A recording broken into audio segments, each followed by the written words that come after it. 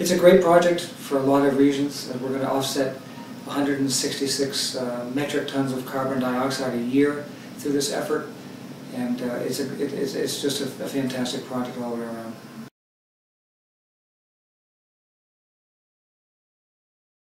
Hi, my name's Kristen, and I'm a freshman rep for Canaday this year. When I found out over the summer that I was going to be living in Canaday this year, I started to do a little bit of research online about where I was staying and found out that there were solar panels, which I was really excited about. Looking at Canaday, it was interesting because it's predominantly south-facing, and it has standing metal seam roofs, lead-coated copper, that are at somewhere between a 30 and 40 degree angle. So as we began to evaluate it, it became clear that it was very conducive to solar technology. What was exciting about Canaday is not only is it one of the few buildings in Harvard Yard that we probably could do this on because it's not historic in nature, it also houses the domestic water plant for the generation of hot water for all of Harvard Yard. We also noticed that the Canaday Hall, because of its location, is adjacent to the campus steam tunnel. We thought about taking waste heat from that process, combining it with the solar technology to come up with what we call hybrid heat recovery and solar solution for Canaday Hall. It was a prime opportunity.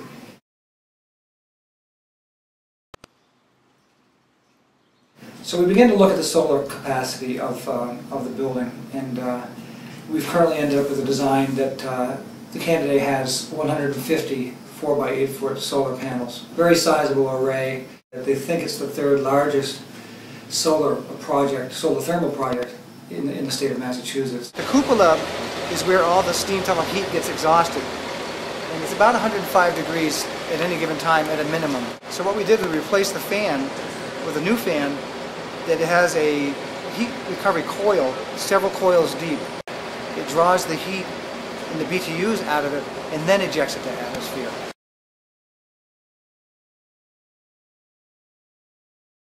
So there's a boiler plant, gas-fired boiler plant in the basement that has a series of boilers that will take the temperature of the water from whatever it happens to be in the loop, whether it be from the city makeup or just the residual loop, up to 130 degrees to distribute around the yard.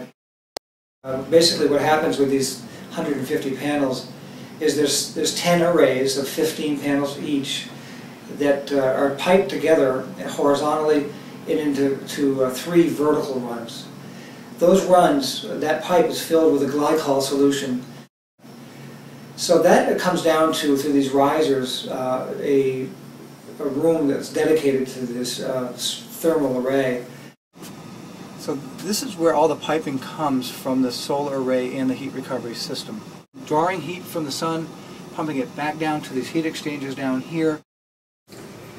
What we're looking at now is the control panel. All of these systems work in tandem to produce data that's being viewed from a web page that allows us to see all the system operation dynamically. So this big pipe that comes in, incoming city water, is actually being preheated by this big heat exchanger, a 1,000-gallon tank. So it's a double heat exchange that takes the BTUs from the solar array, from the heat recovery system, exchanges that heat with the makeup water, and brings up the temperature. The solar thermal system can generate a tremendous amount of heat.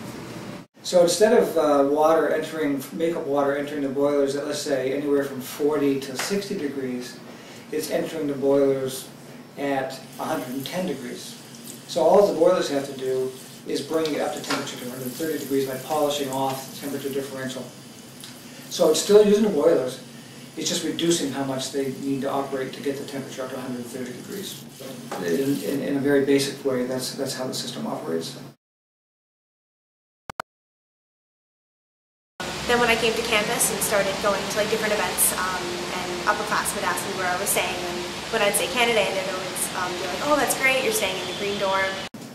We can displace 60% of the carbon-based fuel to generate domestic water for Harvard Yard through this hybrid solution of solar thermal and steam tunnel heat recovery. Of the 60% that we're generating from that process, 40% is from solar technology, 60% is from the heat recovery systems. It's something that's visible only to those in the Harvard community, And even then, it's somewhat obscured by Memorial Church, so only portions of it can be seen from Harvard Yard. So it's a good teaching tool. We want it to be visible, but at the same time we don't want it to be so obvious that it's distracting, and it meets that criteria as well. Not only is it a good solar project, a good renewable energy project, but it's a great energy conservation project too. So it's really exciting when I'm walking back and I can see the solar panels and know that that's where my hot water is coming from. It's really cool.